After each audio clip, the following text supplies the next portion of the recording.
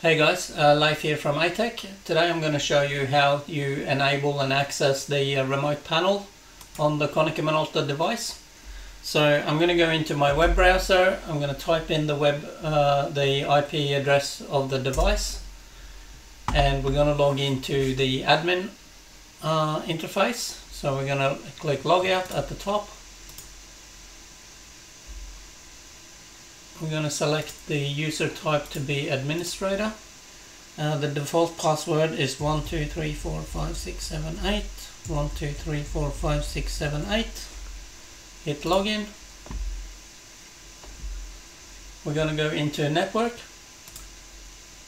We're going to scroll down to remote panel settings. Expand that. We're going to go into remote panel server settings, and by default this is turned off, so if it's turned off you got to turn it on. Switch that to on, hit OK and log out.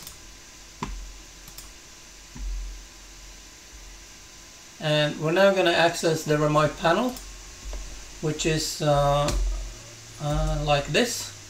So we've got HTTPS. I'm going to put this in a comment. So 192.168.0.151 is the IP address of the printer, followed by what you see here.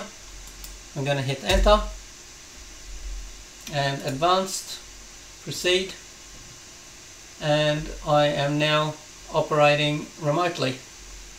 That's it.